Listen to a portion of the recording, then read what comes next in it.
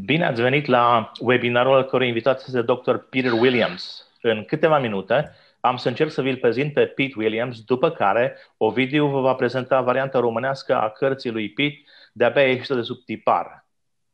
Peter Williams are 50 de ani, este căsătorit cu Catherine de 25 de ani și au împreună 2 copii.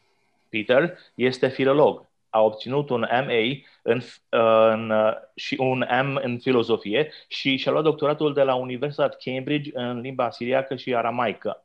În prezent, Peter este directorul Tyndale House, Cambridge. Înainte de a conduce Tyndale House, Peter a predat greaca Noului Testament la Universitatea din Aberdeen. De asemenea, Peter predă ebraica Vechiului Testament la Universitatea Cambridge și prezidează proiectul internațional al limbii grecești a Noului Testament, care generează cea mai cuprinzătoare informație cu privire la manuscrisele Evangheliei după Ioan. În ultimele decenii, Peter coordonează școala de studiu biblic de vară pentru copii în biserica în care slujește.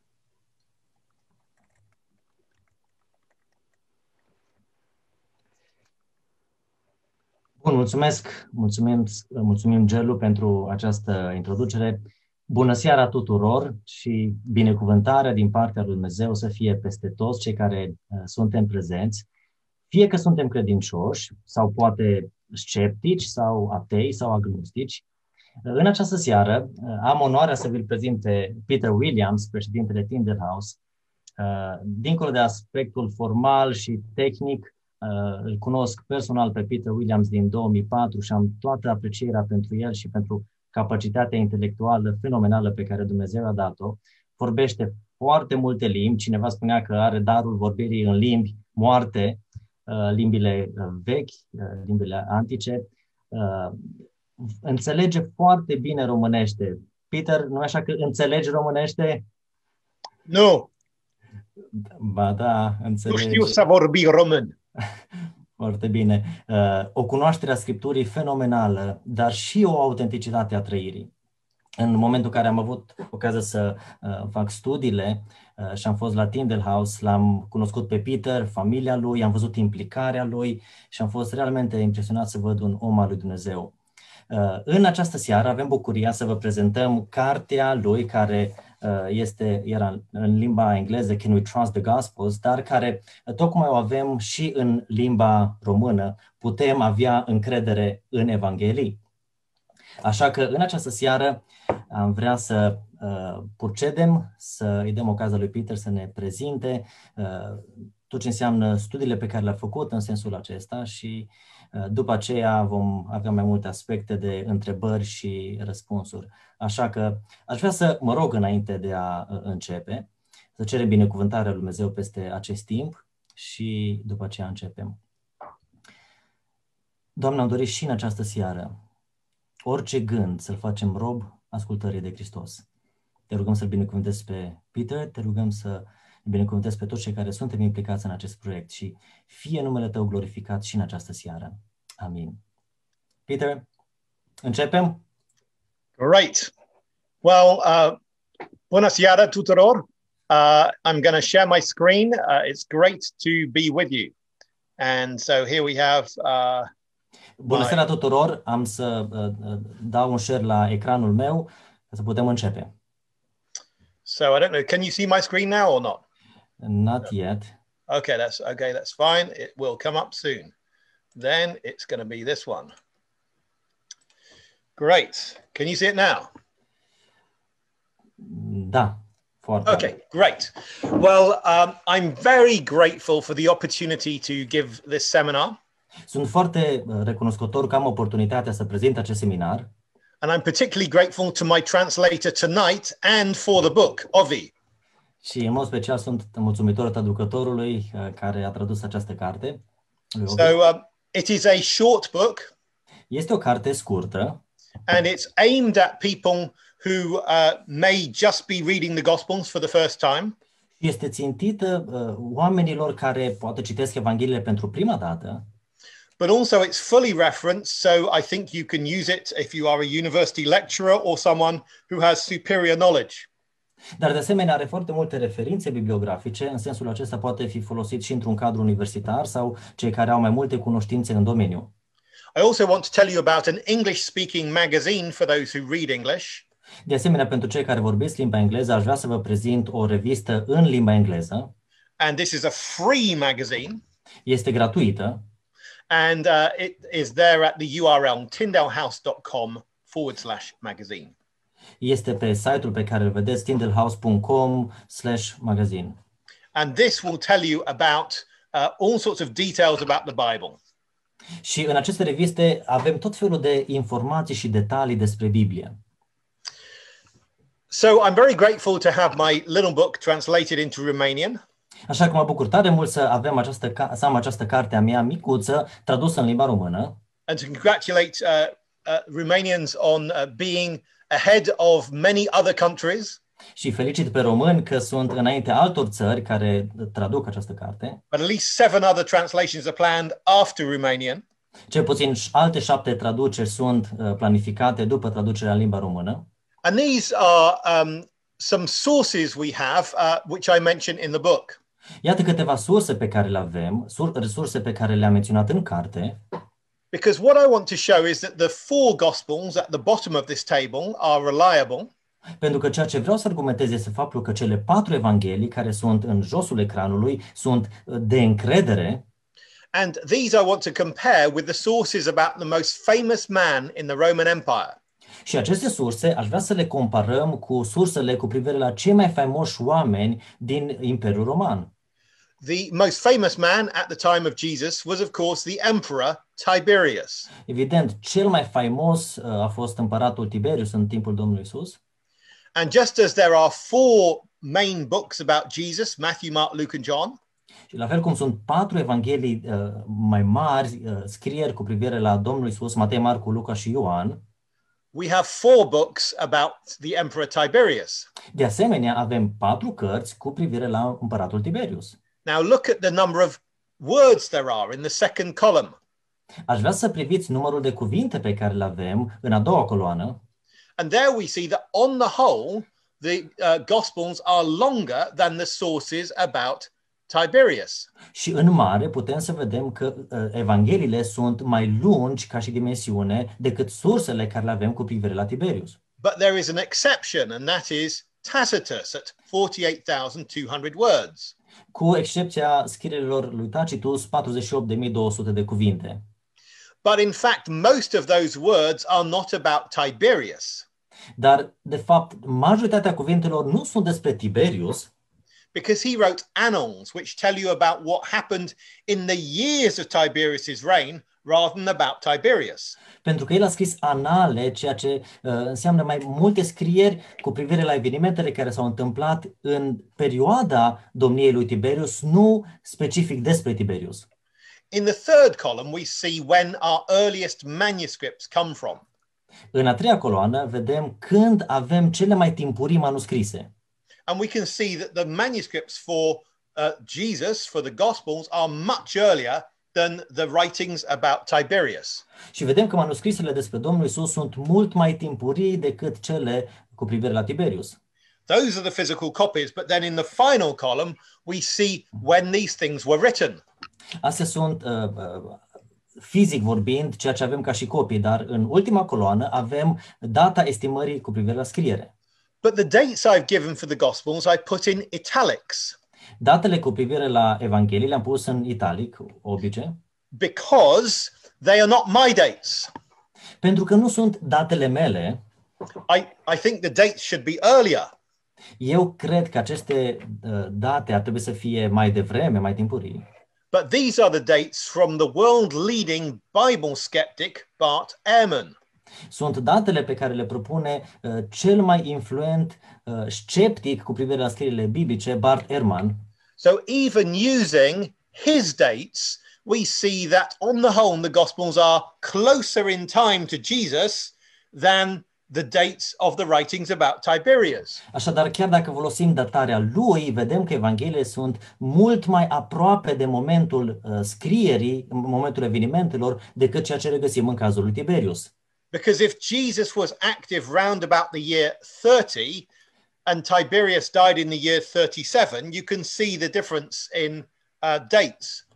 Pentru că de moment ce Domnul Iisus și-a desfășurat lucrarea în jurul anilor 30, Tiberius de asemenea 37 a murit, vedem o asemănare în sensul acesta, dar și diferența în ce privește data scrierii. But you can also see an exception. De asemenea, vedem și o excepție. There is Velleius Paterculus, the writer who wrote during Tiberius's lifetime. Îl vedem pe Velleius Paterculus, cel care a scris în timpul vieții lui Tiberius. So does that make him more reliable than the Gospels? Așadar, este el mai de încredere cu privire la ceea ce scrie el despre Tiberius decât evangheliile? No, because he was the one person who was in Tiberius's pay. Nici de cum, pentru că el este pe rolul de plată al lui Tiberius. He was paid by the emperor to say nice things about the emperor. El a fost plătit de împărat ca să spună lucruri frumoase despre împărat. And we also see a big contradiction between him and the other three sources. De asemenea, vedem o mare contradicție între el și celelalte trei surse pe care le avem. Because the other sources tell us of how many people Tiberius killed, both of his friends and his enemies. Pentru că celelalte surse ne spun și câți oameni au fost omorâți de către Tiberius, inclusiv prieteni și dușmani. So what this does is it shows us how good the sources we have about Jesus are. Așa că acest tabel comparativ ne spune cât de încredere sunt sursele pe care le avem cu privire la Domnul Isus. And what we find is that the Gospels are amazing in themselves. Și descoperim faptul că evangheliile sunt uimitoare în ele însele. But it's also surprising that there are any Gospels. De asemenea, este surprinzător și faptul că avem evanghelii. Because back then, people only wrote books about people who were from the elite classes or people who had been dead for a long time. Pentru că în acea vreme oamenii scriau cărți despre cei care erau din pătura înaltă a societății, din elită, sau despre alții care au murit cu mult timp în urmă. So it's very surprising that we should have 4 books written so close to the time of Jesus, who was a carpenter from a small town called Nazareth. De aceea este foarte surprinzător să avem 4 scrieri scrise foarte aproape despre un simplu tâmplar care vine dintr-un oraș absolut anonim numit Nazaret. We then look at the 4 Gospels and we want to test, are they true? Dar ne uităm la Evanghelii și vrem să le testăm. Sunt ele credibile? And we will start with an indirect test. Și aș vrea să începem cu un test indirect. And this is the test of how big their knowledge is, how good their knowledge is. Și acest test se referă la cât de vast este nivelul de cunoaștere în aceste evanghelii. So we want to know, do they know, for instance, the geography of the place they're writing about? Așa că vrem să știm, de exemplu, cunosc geografia locurilor despre care ei vorbesc? So here I simply give you a list of all of the places or the towns mentioned in the 4 Gospels. Avem aici o listă a localităților care sunt menționate în cele 4 evanghelii. And you can see that the towns that are mentioned are different towns are mentioned in different Gospels. Și vedem diverse localități menționate în diferite evanghelii. So we know they didn't all copy from each other. Așadar, ne dăm seama că n-au copiat unul de la celălalt. But we also know that they have not lots of familiarity with the land. Dar de asemenea vedem că au și foarte multă familiaritate cu locul în sine. Now I have a confession to make. Trebuie să vă mărturisesc. I know very little about Romanian geography. Știu foarte puțin despre geografia României. I've only really been to a few places in the West. Am fost doar în câteva locuri din vestul țării. And so I can't tell you much about Romania. And if I were to write a story about things in Romania, I would get lots and lots of details wrong. Așa că nu știu multe detalii geografice despre România, de aceea dacă ar trebui să scriu ceva despre România, cu siguranță că foarte multe detalii pe care le-ar scrie ar fi greșite. But I live in a day when there is the internet and I could look up many details if I wanted to. Dar trăim în vremea în care avem internet, așa că putem căuta pe internet și aflăm foarte multe detalii în sensul acesta. But back then, how would anyone know the names of different towns and villages unless they had either spent time living there or had detailed conversation with someone there. Însă în primul secol, cum ar putea cineva ajunge la cunoaștere amănunțită cu privire la o localitate dacă nu fie au fost acolo, fie au vorbit cu cineva care a fost acolo și cunoștea foarte bine în detaliu zona și partea geografică despre care vorbim. They don't just know towns and villages, they also know water sources. Nu cunoșteau doar localitățile, dar arată și surse cu privire la ape. They also know smaller places which may be below the level of a town. Iată și locuri sau ținuturi care sunt mai mici decât localitățile în sine. These sorts of details are found regularly in the Gospels. Și astfel de detalii regăsim într-un mod frecvent în Evanghelii. Now, it's not just that they know the names of towns, they also know how they relate to each other. Așa că, dar nu știu doar localitățile în sine, dar și modul în care localitățile se relaționează între ele. For instance, Jerusalem was 750 meters above sea level. De exemplu, Ierusalim, care este la 750 de metri deasupra nivelului mării. When Jesus tells the story of the Good Samaritan, he tells of a man going down from Jerusalem to Jericho. Când Domnul Iisus spune acea pildă despre bunul samaritean, ne spune faptul că un om se cobora din Ierusalim. And so what we find is that Jericho is the lowest city on earth. Și descoperim Ierihonul, care este ca și oraș, localitatea cu altitudinea cea mai joasă de pe pământ. And so, in fact, you have to go down 1 kilometer to get from Jerusalem to Jericho. Lots of going down. Așadar, efectiv, trebuie să cobori 1 kilometru de la Ierusalim la Ierihon. The land of Palestine is full of hills. Ținutul Palestinei este plin de dealuri. And what we find is that the Gospels always get correctly when to use the verb go up or go down. Și de fiecare dată, Evangheliile folosesc corect verbul când e vorba de a urca sau a coborî. We also find that there are places where Jesus displays detailed geographical knowledge by naming towns close together. De asemenea, Domnul Iisus arată cunoaștere foarte amănunțită cu privire la locuri prin modul în care pune împreună localitățile. In this text in Luke 10, he pronounces woes on Chorazin, Bethsaida and Capernaum. În Luca 10 exprimă acel vai cu privire la Horazin, Betsaida, Tir și Sidon. But then we look on a map and we see how close Chorazin and Capernaum are. Dacă ne uităm pe o hartă, vedem cât de aproape erau aceste localități, Horazin, Betsaida și Capernaum. There's a hill between them, but you can walk between the two round the hill in 2 hours. Este un deal între aceste localități, însă poți să înconjori și să mergi pe lângă deal într-o călătorie de nu mai mult de 2 ore. And Bethsaida is the same distance to the east. Și Betsaida este la aceeași distanță, numai spre est. So these sorts of pieces of knowledge are shown in the Gospels many times. Așadar, astfel de detalii extrem de precise sunt regăsite în Evanghelii de foarte multe ori. Now we know that names vary from place to place. De asemenea, știm că numele variază de la un loc la altul. So in Romania you might have Ovidiu or Radu or Gelu. Așa că în România poți avea nume ca și Ovidiu sau Radu sau Gelu. But these are not common names in England unless it's a Romanian living in England. Dar nu sunt nume obișnuite în Anglia decât dacă e un român care locuiește în Anglia. But when you look at the names in the Gospels, you find that they are the right sort of names for the time and place of the Gospels. Dacă analizăm însă numele de persoane din Evanghelie, vedem că sunt nume exacte care le regăsim în acea perioadă, în acel slot de timp în Evanghelie. So what we can do is now we can get statistics and data on how common particular names were. Acum avem date statistice extrem de precise cu privire la cât de obișnuite erau numele.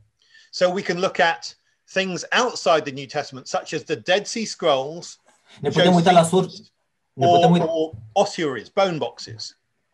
Ne putem uita la surse care sunt în afara Evangheliilor, cum ar fi Iosefus, scrierile de la Marea Moartă sau Osoare. And what we see is we can gather statistics and find that the most common names outside the New Testament are also the most common inside. Așa că adunăm toate aceste statistici și analizăm numele, vedem că cele mai obișnuite nume în afara Evangheliilor în Palestina sunt exact aceleași nume care apar și în Evanghelii. Simon is the most common name for a Palestinian Jew. Simon este numele cel mai obișnuit, cel mai comun pentru un evreu palestinian din primul secol. It's also the most common male name in the New Testament for Jews in Palestine. De asemenea, este și numele cel mai obișnuit, cel mai comun pentru evrei în Palestina în Evanghelii. The second most common is Joseph. Al doilea cel mai obișnuit nume este Iosif. The second most common inside the New Testament is also Joseph. Al doilea nume, cel mai cunoscut cu privire la un bărbat evreu în Palestina, este de asemenea Iosif. We then come to the third, and that's Eliezer outside the New Testament, and there's only one, Lazarus, who's mentioned as a historical character in the New Testament. Mergem la al treilea nume, Eleazar sau Lazar, descoperim o singură mențiune cu privire la Lazar în Evanghelii. So there's Lazarus, who is the brother of Mary and Martha. Este Lazar, care este fratele lui Mariei și al lui Marta. But also in Luke chapter 16, Jesus told a story about a Lazarus. Dar de asemenea, în Luca 17, Domnul Iisus a spus o relatare cu privire la Lazar. And there are two different ways of spelling the name Eliezer. It can be Eleazar or Eliezer. Sunt două moduri de a silabisi acest nume Lazar, Eleazar, Eleazar și Eleizar. And this explains why the data is slightly less with them, but otherwise the pattern fits. Și acest nume poate fi luat și explicat de ce apare în moduri diferite, însă în rest tiparul este absolut identic. Now, when we then look at, say, the most common names, we find that the male names outside the New Testament, the top two male names are Simon and Joseph.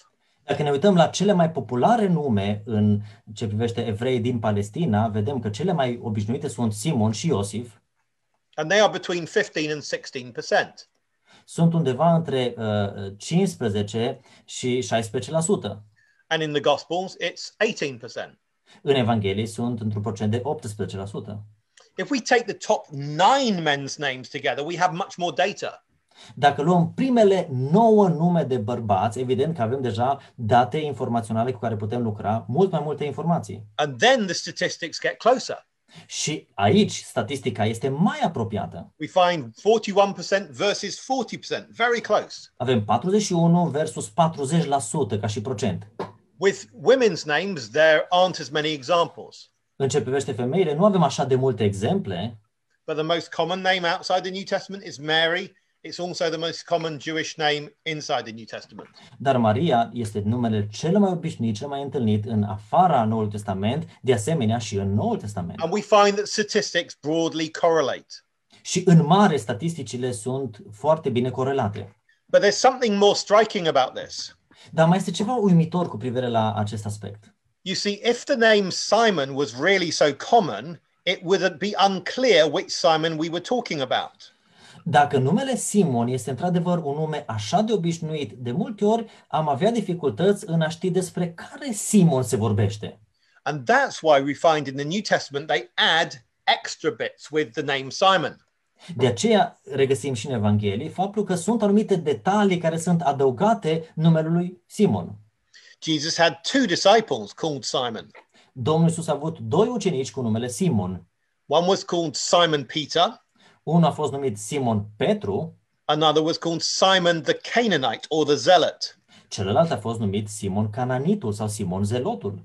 In the Gospels, they eat with someone called Simon the leper. În Evanghelie, de asemenea, la un moment dat apare și Simon leprosul. But it's not that he was a leper at the time because people were eating with him. Și faptul că stau la masă cu acest Simon leprosul nu se menționează faptul că era lepros în vremea respectivă, pentru că oamenii stăteau la masă cu acel om. Perhaps Jesus had healed him. Cu siguranță că probabil Domnul Iisus l-a vindecat. But the word leper was used to disambiguate him from other Simons. Dar acea dezambiguizare este folosită pentru a-l distinge de ceilalți Simoni.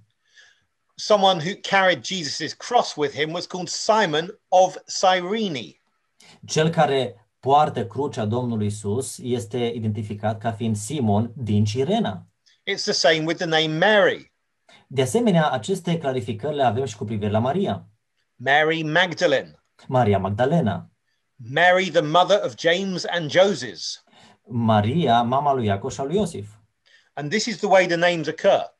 Și în felul acesta vedem și regăsim numele. And what we find is it's very different from the way names are in other countries. Dar dacă ne uităm la numele cum apar în alte țări, descoperim că numele sunt foarte diferite. There were many Jews in Egypt. Erau foarte mulți evrei în Egipt. And they had different names there. Și numele de acolo sunt total diferite.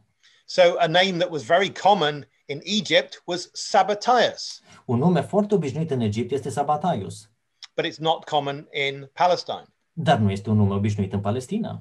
In other words, it's not just that the people in the story have the right Jewish names, they also have names that are Jewish and Palestinian. Așadar, nu doar că regăsim personaje cu nume evreiești, care sunt nume evreiești, dar avem nume evreiești specifice Palestinei. Now, this is very important because we all struggle to remember names. Lucrul acesta este foarte important pentru că cu toții ne luptăm și ne frământăm în a reține numele. Names are very forgettable. Și nu așa, uităm numele foarte repede. Often we can remember many things about people, but not their name. Deseori ne amintim multe detalii despre o anumită persoană, însă uităm numele. You watch a film and you remember the story, but not the names of the characters often. Ne uităm la un film și ne aducem aminte de relatare și de acțiune, dar uităm numele. So what this means is that the Gospels are getting the detail which is hard to remember. Așadar, înțelegem de aici faptul că evangheliile rețin numele care în mod normal sunt foarte lesne de uitat. Stories are easy to remember, names are hard to remember. Relatarea este ușor de amintit, numele e mai dificil. And so what this means is that we must be getting the Gospels early on in the storytelling. Așadar, în tot ce înseamnă acest proces în care s-au relatat evenimentele, suntem foarte aproape încât oamenii să-și aducă aminte de nume. Because if we had these stories at the end of a long period of oral transmission and forgetting, pentru că dacă am avea aceste nume undeva la capătul unei perioade foarte lungi de transmitere orală, ar apărea elementul uitării. Why would we have such a good representation of Palestinian Jewish names? De ce am avea atunci o astfel de reprezentare așa de exactă a numelor evreiești palestiniene?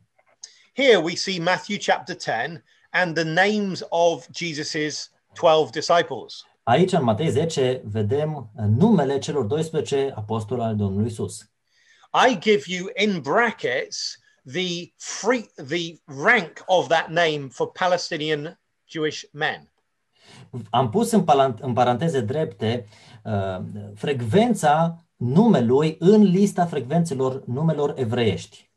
And so here we see that Simon was the most common name. Simon, rank number 1. Simon este numele cel mai frecvent întâlnit, frecvența numărul 1. And that's why it says Simon who was called Peter. De aceea avem Simon, zis Petru. Then the next name we have is Andrew, who is not in the top 99 names. Și următorul este Andrei, care nu este în topul celor mai faimoase 99 de nume. It's not a famous name. Nu este un nume obișnuit. And that means it doesn't need any disambiguation. Așa că nu are nevoie de nicio clarificare în sensul acesta. Then we come across the name Jacob or James, and that is a common name. It's the 11th most common name. Și după aceea ajungem la Iacov, un nume foarte întâlnit cu numărul 11 ca și frecvență. And that's why it gives the name of the father. Și de aceea, pentru a clarifica care anume Iacov, ni se dă numele tatălui. Then it has the common name John. Și după aceea avem numele Ioan foarte comun. But that's already explained who his father is, so we don't need any more. Dar de asemenea ni s-a spus cine este tatălui, așa că nu mai este nevoie de o clarificare. Then we have the name Philip, which was not very common. După aceea îl avem pe Filip, care nu este un nume foarte obișnuit. And the name Bartholomew, which was not very common. Și Bartolomeu, care nu era foarte obișnuit de asemenea, and the name Thomas, which is not even on the chart of the top 99, și Toma, care nu este nici măcar în lista celor mai faimoase 99, celor mai obișnuite 99 de nume, and none of them have a disambiguator. și observați, nici unul nu are un element distinctiv. And then we have the name Matthew, which was common. După aceea avem numele Matei, care este un nume obișnuit. So it says that he is a tax collector. De aceea ni se spune Matei, vameșul. We have the name Jacob, which is common, and therefore the father's name is given. Avem numele lui Iacov, care este un nume comun, de aceea ni se dă un detaliu, este Iacov, fiul lui Alfeu. We've got Levi and Thaddeus, Levi, zis și Tadeu, where one is explained in relation to the other, because Levi was the name of a tribe. Un nume este explicat în raport cu celălalt, pentru că Levi este un nume de trib, de seminție. And again, Simon and Judas to end with. Și Simon și Iuda, cu care se încheie această And they are listă. both given disambiguators because they're common names. Și ambele nume de la final sunt clarificate pentru a fi bine identificate. Another test we can do for the Gospels is looking and seeing, do they know the measures that people use in the land? Un alt test pe care putem supune cu privire la Evanghelii este cunosc evangheliile, măsurile folosite. Here we have Jesus' shortest parable. Avem aici cea mai scurtă pildă a Domnului Isus. And so did Jesus say his shortest parable? Așa că ne punem întrebarea, oare a spus Domnul Isus această pildă cea mai scurtă a Domnului Isus? Well, the interesting thing is it uses a particular word for measure, which is a specific measure for that land. Este interesant faptul că Domnul Isus folosește un număr specific cu privire la măsură, care era un termen specific pentru acel ținut. So in other lands, in Egypt and Rome, they would in Italy, they would be using different measures. În alte părți, în Egipt sau în Roma, foloseau alte unități de măsură. Then you can have a look at the test of plants. Do they know the right plants? De asemenea, ne putem și uita și la testul plantelor. Cunosc evangheliile plantele corect? You remember the story of Zacchaeus and how he went up a sycamore tree. Ne uităm la relatarea lui Zacheu, care s-a urcat într-un sicomor, în traducerea Cornilescu, într-un dud. Yes. And there, the Cornilescu translation uses the word dude with mulberry, which is not so accurate as the newer translation, revised, which uses sycamore. Dar în traducerea Cornilescu se folosește numele dud, ceea ce nu este o traducere tocmai corectă. În noua traducere românească se folosește termenul sicomor. But what we find is that this is a good evidence that Luke knows the geography or the plants of Jericho, because he's writing about Jericho. Dar lucrul acesta ne face să înțelegem că Luca știe detaliile corecte cu privire la plante și cu privire la geografie. Remember, Jericho has a different climate from Jerusalem. It's 1 kilometer lower. Pentru că suntem într-o zonă diferită, suntem în Ierihon. Nu suntem în Ierusalim. Ne aducem aminte că avem o distanță de vreo 100 de kilometri ca și altitudine. And here un kilometru ca și altitudine. We have an actual picture of a sycamore tree in Jericho. Iată poza unui sicomor autentic în Ierihon. And when you do a study of modern or ancient sycamores of this type, we find that they were not known in Turkey or Greece or Italy. Dacă ne uităm la răspândirea geografică a acestei plante, vedem că această plantă nu este comună în Grecia sau în Turcia sau în alte locuri decât în Palestina și probabil în Egipt. So if someone were in those lands making up the story, they wouldn't know how to. Așa că dacă cineva, în ghilimele, a inventat această relatare, cu siguranță că știu despre ce vorbesc. I now want to look at the one miracle which is mentioned in all 4 Gospels, the feeding of the 5,000. Acum aș vrea să ne uităm la minunea care este relatată în toate cele 4 evanghelii, hrănirea celor 5.000 de oameni. And here we have in Mark's Gospel that as it's describing the event, it talks about the green grass. Ne uităm în Evanghelia după Marcu, în momentul în care este prezentat evenimentul, ni se spune că oamenii s-au așezat pe iarba verde. And John mentions that there is much grass. Ioan spune de asemenea că era multă iarbă. Now, is that a little detail put in to trick you into believing a story when it's not true? Ei, sunt aceste elemente puse acolo doar ca să ne ducă în eroare dacă cumva această relatare nu este corectă? We'll answer that question soon. O să răspundem și la această întrebare. Then we see that Mark tells you that at this time many people were traveling, many people were coming and going. De asemenea, Marcu ne spune faptul că erau mulți oameni care erau în călătorie, erau mulți care veneau și plecau. But he doesn't explain why. Dar nu ne spune de ce anume. But in John's Gospel, it tells you it's the Passover festival, the biggest festival of the entire year. Dar în Ioan descoperim faptul că acel eveniment are loc în timpul sărbătorii Paștelui, care era cea mai faimoasă sărbătoare a iudeilor. And that would explain why many people were traveling in Mark's Gospel. Și lucrul acesta ne explică de ce oamenii erau în călătorie și veneau și plecau, lucru pe care îl descoperim în Evanghelia după Marcu. Because this was the biggest festival and people traveled to Jerusalem to get for this festival. Pentru că era cea mai importantă sărbătoare și oamenii călătoreau înspre și de la această sărbătoare. So we see this subtle way in which the two narratives agree. Așadar, vedem aceste moduri subtile în care evangheliile agrează una cu cealaltă, But it's too subtle to think that this has been faked or forged. dar sunt elemente mult prea subtile ca să ne imaginăm că sunt lucruri pur și simplu inventate. Then we see in John's Gospel how Jesus asks where they should get so much bread from, and he asks Philip. Vedem de asemenea în Evanghelia după Ioan că Domnul Iisus întreabă de unde putem să cumpărăm și întrebarea este adresată lui Filip. And then Philip replies, and then also Andrew replies. Și Filip răspunde, Andrei de asemenea răspunde. Why those two disciples? Oare de ce acești doi ucenici? John's Gospel doesn't explain. Evanghelia după Ioan nu ne dă detalii de ce Domnul Iisus îl întreabă pe Filip și pe Andrei. But in Luke's Gospel it tells us that the feeding took place near Bethsaida.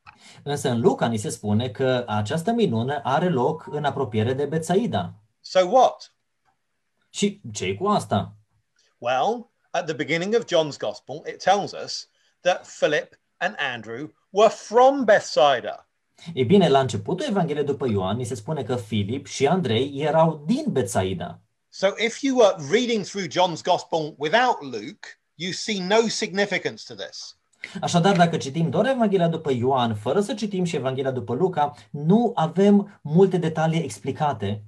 But if you put in the detail from Luke that the feeding took place near Bethsaida, suddenly we have an explanation.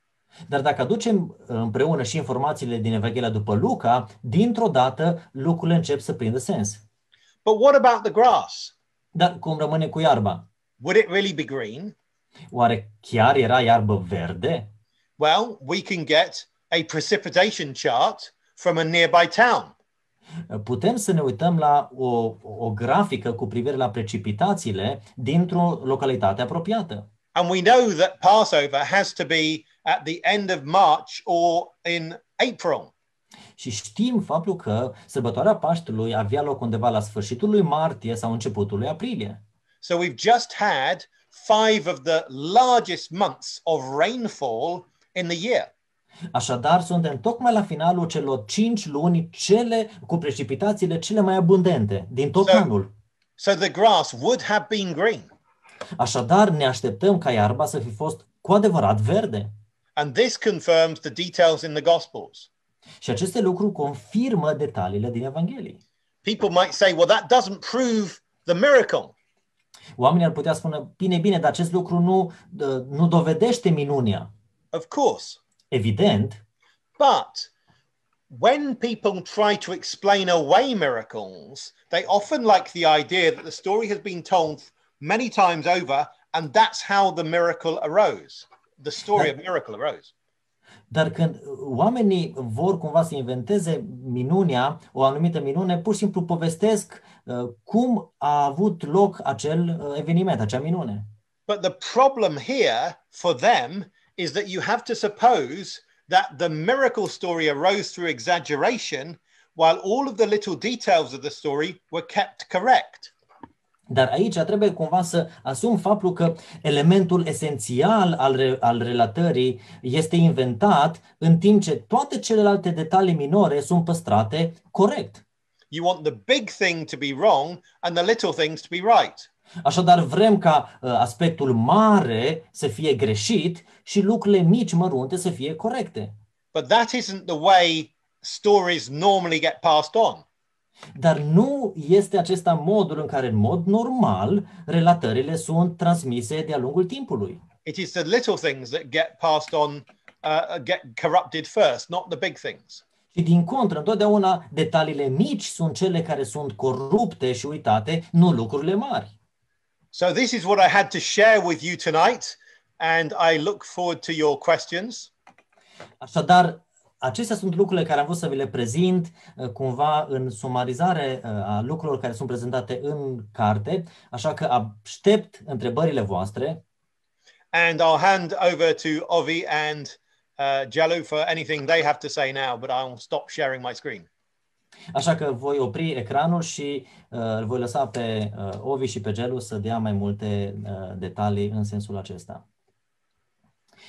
Vreau doar să anunț în acest moment faptul că această carte, Putem avea încredere în Evanghelii, este tradusă. Vă vom trimite mai multe informații cu privire la modul în care puteți intra în posesia acestei cărți. În momentul următor aș vrea să îi dau microfonul lui Gelu să ne dea mai multe detalii cu privire la ceea ce urmează și după aceea ne vom revedea la momentul de întrebări și răspunsuri. Mulțumim, Pete și Ovi. Aș vrea să vă rog să continuați să puneți întrebări. Deja câteva întrebări au apărut. Încercați-le să faceți ceva mai succint ca să fie mai ușor de răspuns și veți beneficia cu siguranță prioritate în cazul în care nu sunt foarte complexe. Avem o pauză de 10 minute și vă rugăm să reveniți timp în care puteți reflecta, pune întrebări și eventual beți o cană de cafea dacă aveți nevoie de puțină relaxare. Deci ne revedem la 7:52. 7:52. Mulțumim!